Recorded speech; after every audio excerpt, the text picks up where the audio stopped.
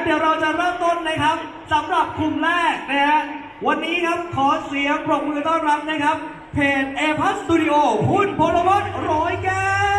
วสวัสดีครับยังไม่หมดนะครับท่านต่อไปนะครับขอเชิญครับเพจสาวกมาร์คไซเดอร์ครับคุณวิษณุชัยสายมาลาสวัสดีครับเรียนเชิญครับและอีกหนึ่งท่านในช่วงแรกของเรานะครับจากเพจ J-HERO.COM คุณประภากรดำรงพันธ์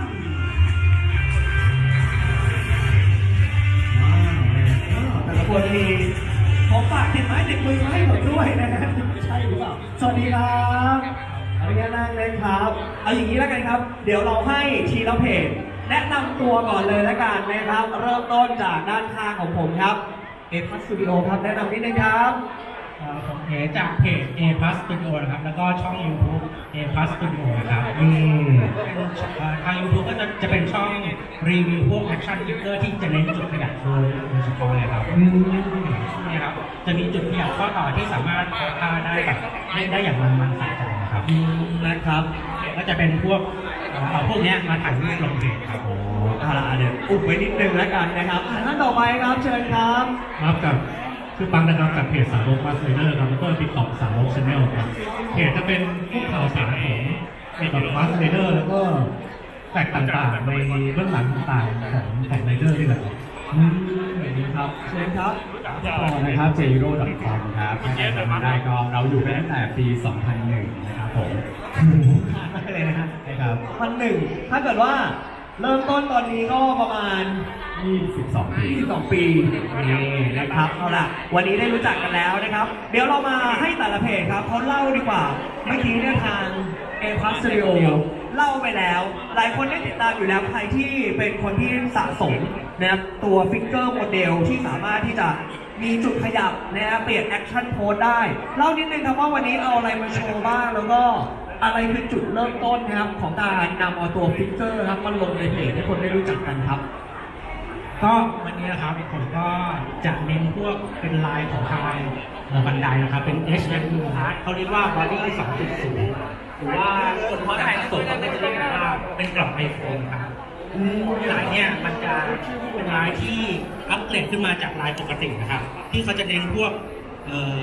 โครงสร้างกล้ามเนื้อที่สมจริงนะครับการจุดขยับต่างๆที่โพสได้สมจริงมากกว่าครับแล้ววันนี้ในมือนี่คืออย่างตัวนี้ก็ไหนตัวไหนฮะเขาเรียกว่าเป็น Mask Rider คูกะนะครับตัวนี้เรียกว่าเป็นมดแดงหรือว่า Rider Y2K ก็ได้นะครับใช่ไหมในยุค 2000 ดีเป๊ะเลยนะคูกะนี่คือมาในยุค 2000 มาดีเลยตัวเปิดของยุคเพเซเลยครับตัวแรกก็ประทับใจนะครับด้วยรูปลักษณ์ที่เขายังมีความคลาสสิกความมินิมอลของยุคโชวะนะครับมีไอของโชวะอยู่ยังไม่ดีไซน์ลบๆเท่าไหร่แล้วก็พวกเนื้อเรื่องต่างๆเข้มข้นสืบสวนสอบสวนมีปริศนาแบบมันสนุกมากครับนะฮะอันนี้อย่างที่บอกนะถ้าเกิดว่าใครเห็นในรูปแบบตั้งแต่ที่เป็นยุคใหม่ๆของเราล่าสุดเนี่ยเขาก็จะเริ่มมีพลังเยอะขึ้นนะครับความสามารถพิเศษเยอะขึ้นนะครับเป็นหมออะไรแบบนี้อันนี้ก็คือถือว่าเป็นรอยต่อช่วงรอยต่อใช่ไหมฮะยังคลาสสิกอยู่นั่นเองครับถัดมาครับอีกหนึ่งท่านวันนี้มาเป็นกรอบรูปเป็นลายเซ็นของมอนโกทาเกชิครับจริงวะเนี่ยใช่ครับไปได้มายังไงครับไปเดินเจอมาก็เลยซื้อมาโอ้โหผมกำลังตกใจนึกว่าเอาไปเจอตัวจริงมาก็เลยให้เขาเซ็นมาขนาดนั้นครับไปเดินเจอมาก็เหมือนกับว่าเราเป็นแฟนไรเดอร์แล้วต้องแบบเหมือนกับว่าอยากได้ลายเซ็นของมอนโกทาเกชิแบบว่าเป็นที่ระลึกไว้แบบว่าไปบังเอิญไปเจอมาก็เลยซื้อมาแต่อันนี้คือลายเซ็นสดเลยไหมครับไม่ใช่ครับลายเซ็นสดแล้วเอาไปเข้ากล่องไว้โอเคนะครับไม่รู้ไปได้มาตรงไหนเขาทำไมถึงได้มาขนาดนี้อันนี้ไปเดินเจอที่ฟอร์จูนก็การันตีว่าของแท้ใช่ไหมโอเคเลยแต่ดูแล้วบอกว่าคลาสสิกมากๆเลยนะครับอันนี้ก็เลยถือว่าเป็นอีกหนึ่งชิ้นที่ค่อนข้างจะประทับใจครับใช่แล้วนอกเหนือจากนี้ได้เพจเล่าเรื่องอะไรบ้างครับมีอะไรบ้างครับเพิ่มเติมส่วนใหญ่จะเป็นข่าวสารแล้วก็เบื้องหลังแล้วก็อาจจะมีเก็บเล็กเก็บน้อยของในวงการไรเดอร์อะไรพวกนี้ครับมาเบื้องหลังอะไรประมาณนี้ครับงั้นคอนเทนต์ล่าสุดเกี่ยวกับอันนี้พอจะมีเก็บอะไรมาฝากเราบ้างไหมหรือคอนเทนต์ล่าสุดตอนนี้เป็นอะไรคอนเทนต์ล่าสุดตอนนี้ก็จ จะเป็นชินนี่แหละครับจะเป็นพวกภาพเบื้องหลังของการถ่ายทำของชินคาเมเลเดอร์ชินมาสเตอร์เนี่ยหลังที่นักแสดงแบบลงตาม Twitter อะไรพวกนี้ครับเราก็คือเหมือนไปแปลเข้ามาอีกทีหนึ่งด้วยใช่ไหมครับก็คือเอามารวมไว้ให้แฟนๆคนไทยเนี่ยได้เห็นกันหลายเพจในญี่ปุ่นใช่ครับง่ายเลยขอบคุณมากเลยทีเดียวนะครับอีกหนึ่งท่านครับโอ้โหอันนี้เท่มากๆเลยครับเล่านิดนึงครับว่าวันนี้ที่เอามาโชว์เป็นอะไรครับตัวนี้นะครับเป็นหัวจำลองขนาด1:2ของ Kamen Rider Ichigo นะครับเป็นเวอร์ชันแรกที่ฉายทางทีวีซีรีส์ตัวนี้เป็นสินค้าที่ผลิตโดยบันเพสโต้ถ้าจำไม่ผิดนะครั้งแรกน่าจะปี 2007ปี 2007ชิ้นนี้เป็นชิ้นแรกที่ผมซื้อจากการทำงานด้วยเงินเดือนก้อนแรกนั้นผมไปทำงานที่อเมริกาแล้วก็เอาไอ้ตัวนี้ไปตั้งไว้ที่ออฟฟิศเวลาคิดอะไรไม่ออกเนี่ยก็จะไม่น่าขึ้นมามองนะนะแหมผมคิดปุ๊บตอนแรกผมรู้สึกว่าแหมเงินเดือนก้อนแรกที่เขาต้องเยอะมากแน่ๆเลยโอ้โหจัดไปแล้วนี้เลยทีเดียวโอเคเก็ตแล้วตั้งแต่ที่อเมริกาเลยทีเดียวใช่ครับหลังจากนั้นก็จะมีสกิลเรียกพวกก็จะมีทุกสกิลทุกคนโดนหมดเลยครับอันนี้หลังจากนั้นก็เป็นเหมือนจะเป็นต้นกำเนิดครับที่ผมเริ่มเก็บสะสมของเล่นพวกสายคัมเมเดอร์หลักๆก็คือจะมาเป็นแบบสายคัมเมเดอร์หมดเลยต้องครับนอกเหนือจากอันนี้นะยังมีตัวไหนที่วันนี้ไม่ได้เอามาที่เราชื่นชอบไหมครับจริงมาสเตอร์พีซเลยน่าจะเป็นพวกสาย CSM หรือ Complete Selection Modification ค้าที่ทำเหมือนเสมือนจริงครับนะใช้ขนาดเท่าพวกที่ถ่ายทำจริงอะไรอย่างเงี้ยราคาพวกนี้จะสูงหน่อยกำลังอยากจะถามพอดีเลยว่าแอบบอกได้ไหมว่าที่บ้านราคาสูงสุดเท่าไหร่แต่ไม่ต้องบอกที่อยู่บ้านก็ได้นะ5 หลักครับ5 หลักครับเหลือ10 100 10,000โอ้โอเคเยอะอยู่นะแต่ไม่รู้5 หลักกลางๆหรือ5 หลักปลายต้นนะครับเซฟไว้เนาะโอเคไม่กล้าถามเดียวแล้วเรื่องราคาทีนี้เดี๋ยวเราถามต่อเลยแล้วกันครับว่าไหนอันนี้เป็นฝ่ายที่เก็บมาเยอะมากๆนะครับแล้วก็มีทั้งฟิกเกอร์โมเดลต่างๆมีส่วนไหนที่เราชอบหรือว่าชอบอะไรเป็นพิเศษจุดเริ่มต้นของมาสเตอร์ที่เราเลือกซื้อชิ้นนี้เข้ามาด้วยเงินเดือนก้อนแรกของเราต้องบอกว่าเกิดจากความชอบในซีรีส์ก่อนเราอยากจะได้สินค้าได้สักอย่างที่มาจากซีรีส์ที่เราชื่นชอบครับเรามองไปแล้วเนี่ยเรารู้สึกผ่อนคลายสบายใจแล้วรู้สึกว่ามันทำให้เรารู้สึกสงบใจลงได้เวลาเราคิดอะไรไม่ออกนะครับออกมาเนี่ยก็คือเรื่องของไอเดียเวลาเรามองไปที่สอบของสะสมของเราไม่ว่าจะเป็นที่ไหนก็ตามเนี่ยสิ่งที่มันจะตามมาคือไอเดียจากการติดตามซีรีส์นะฮะมันก็จะแบบทำให้เราคิดอะไรออกต่อไปได้นะครับแล้วเรามีคาแรคเตอร์ไหนในมาสเตอร์หรือคัมเมนไรเดอร์ที่ชอบเป็นพิเศษถ้าชอบเป็นพิเศษเลยจริงๆผมเป็นคนยุคโชวะเป็นคนยุคโชวะแต่มาติดตามพวกคัมเมนไรเดอร์ซีรีส์จริงๆเนี่ยเป็นยุคเอเซจะชอบดีไซน์ช่วงแรกๆมากกว่าอย่างคูกะอากิโตะยุคที่ประมาณนี้นี่เลยตอนนี้เลยใช่ไหมครับเอาละด้านนี้บ้างอะไรที่จุดเริ่มต้นที่เราแบบชื่นชอบมาจากอะไรครับแล้วก็มีคาแรคเตอร์ไหนที่เราชอบเป็นพิเศษบ้างครับที่ชื่นชอบคือชอบในตัวของมาสเตอร์ที่สอนให้รักความยุติธรรมความเสียสละนะครับถ้าทำในสิ่งที่ถูกต้องที่คือสิ่งที่เริ่มชอบมาสเตอร์แล้วก็ตอนนั้นก็เริ่มแบบมาสะสมแล้วเริ่มอยากได้ฟิกเกอร์อยากได้นู่นอยากได้นี่มาก็เป็นต้นกำเนิดก็คือเป็นซีรีส์แล้วก็ตัวที่ชอบที่สุดก็คือหมายเลข 1เลยครับที่เป็นจุดเริ่มต้นของอัสไรเดอร์ถ้าไม่มีหมายเลข 1ก็จะไม่มีไรเดอร์ออกมาเรื่อยๆก็ถึงปัจจุบันนี้คือแบบออริจินอลก็คือต้นฉบับเลยเนาะใช่ครับด้านนี้บ้างครับเราเกิดมาจากอะไรมาจากซีรีส์มาจากมังงะหรือมาจากอะไรทำไมถึงชอบในมาสเตอร์ของเราผมเองก็เติบโตมาจากหนังมดแดงมาตั้งแต่เด็กๆก็ดูแบบก็อินมาก็สิ่งที่ชอบในซีรีส์มาสเตอร์ก็คือเอกลักษณ์ของเขาก็คือต้องมาคู่กับมอเตอร์ไซค์ใช่ฮะแรก V1 เนี่ยก็คือเขาไม่ได้แบบมาแปลงร่างด้วยพลังเข็มขัดแต่แปลงร่างด้วยพลังลมที่แบบต้องใช้ลมในการแปลงร่างเข็มขัดดูเพราะว่าเขาเป็นมนุษย์ดัดแปลงจับกดอะไรพวกนี้นะครับเท่แล้วก็พวกท่าไม้ตายต่างๆเขาก็เท่พวกไรเดอร์คิกเนี่ยแทบทุกตัวเลยนะครับทำให้แบบรู้สึกติดใจชอบนะครับอันนี้คือแบบเห็นได้ชัดเลย ถ้าเกิดว่าคนที่ชอบในเนื้อเรื่องเนื้อหาหรือคาแรคเตอร์นะครับก็จะไปทางสายสะสมด้านนู้นแต่ถ้าเกิดว่าชอบในด้านแอคชั่นจะต้องเป็นตัวนี้เลยเนาะนะฮะที่มันสามารถเป็นฟิกเกอร์ที่มีแอคชั่นโพสได้เพราะว่าเวลาเราดูแล้วเราจะอินมากเราจะมาแอคชั่นเพราะว่าเอามาถ่ายรูปด้วยนี่มันเล่นแล้วไม่เบื่อครับมันสามารถแบบโพสท่าต่างๆอะไรตามใจเราได้เลยแบบพวกสแตจูงานปั้นที่แบบทื่อๆนิ่งๆแล้วจบอะครับเนาะมันก็จะมีเสน่ห์แบบแตกต่างกันไปอันนั้นเขาจะดูเป็นแบบว่าความเท่ความเน้นแต่งบ้านเน้นแต่งบ้านนะครับแต่นี้เราคุณเน้นใช้งานเล่นเลยเล่นของจริงแล้วแบบนี้ผมถามนิดนึงครับตอนนี้ที่บ้านครับมีทั้งหมดกี่ตัวแล้วได้นับไหมครับ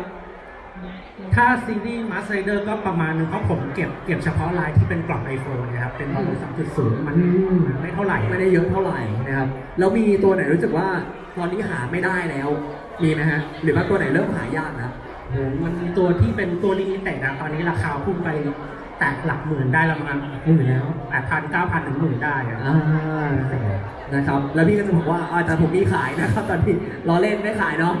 ไม่มีขายนะครับเพราะฉะนั้นครับอันนี้ก็จะได้รู้กันแล้วว่าเหตุผลอะไรถึงแบบชื่นชอบนะครับกับตัวซีรีส์นี้หรือว่ามาร์คไรเดอร์ของเราครั้งนี้นั่นเองทีนี้เดี๋ยวถามต่อเลยแล้วกันครับพอหลังจากที่มีการประกาศออกมาแล้วว่ามี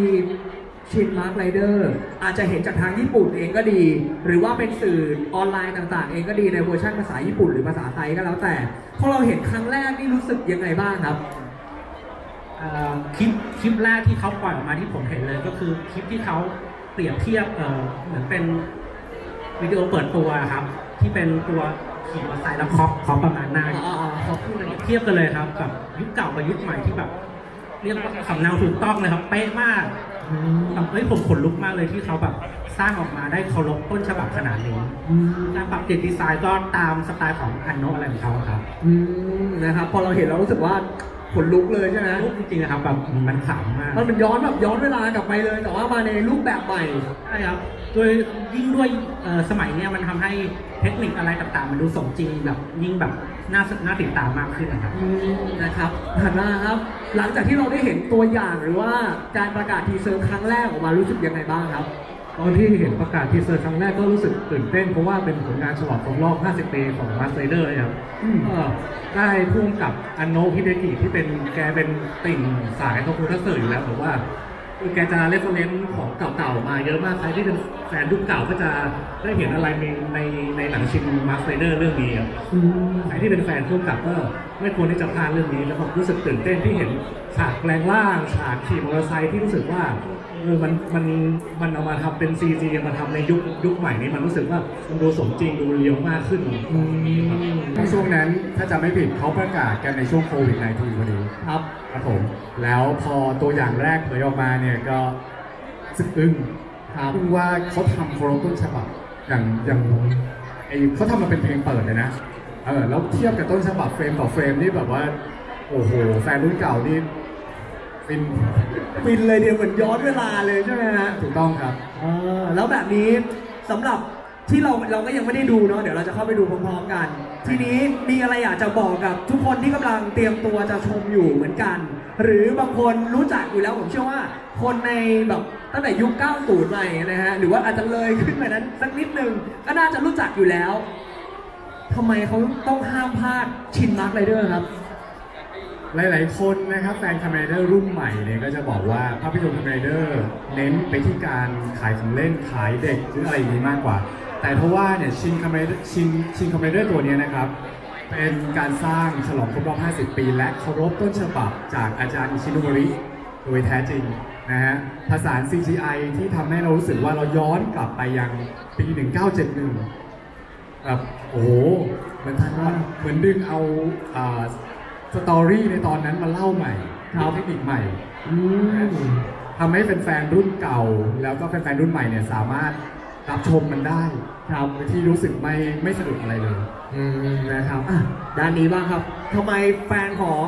คาเมนไรเดอร์หรือว่ามาร์คไรเดอร์ต้องห้ามพลาดอันนี้จริงๆก็เป็นใครที่แบบว่าอยากรู้ว่ามาร์คไรเดอร์เป็นยังไงก็เรื่องนี้น่าจะเป็นเรื่องแรกที่น่าติดตามใครที่ยังไม่เคยดูก็สามารถดูเรื่องนี้ได้แล้วก็อาจจะไปติดตามตัวอื่นๆได้อะไรเงี้ยด้วยการเอานักแสดงวัยรุ่นแบบสดใสน่ารักมาด้วยก็เป็นแฟนคลับได้อีกอะไรประมาณนี้ ที่เป็นแฟนก็ไม่ควรพลาด งั้นแสดงว่าวัยรุ่นต่อมาสัก 20 ต้นๆอะไรประมาณนี้ที่อาจจะไม่ได้เคยเห็นแบบออริจินอลครั้งนี้มาเริ่มดูวันนี้ได้เลย ใช่ครับ นะครับด้านนี้บ้างครับ ก็ต้องบอกว่า ดูได้ทั้งคุณพ่อและคุณลูกคุณพ่อเขาก็อินกับยุคเก่าๆแล้วคุณลูกถ้ายังไม่รู้จักก็มาดูได้เลยครับซึ่งมันน่าติดตามมากและสำหรับเรื่องนี้ก็เป็นเรื่องปิดของโปรเจกต์อะไรนะ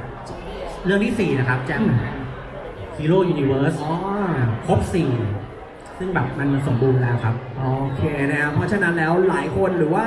คนใหม่ๆรุ่นใหม่ๆบางคนก็จะมองว่า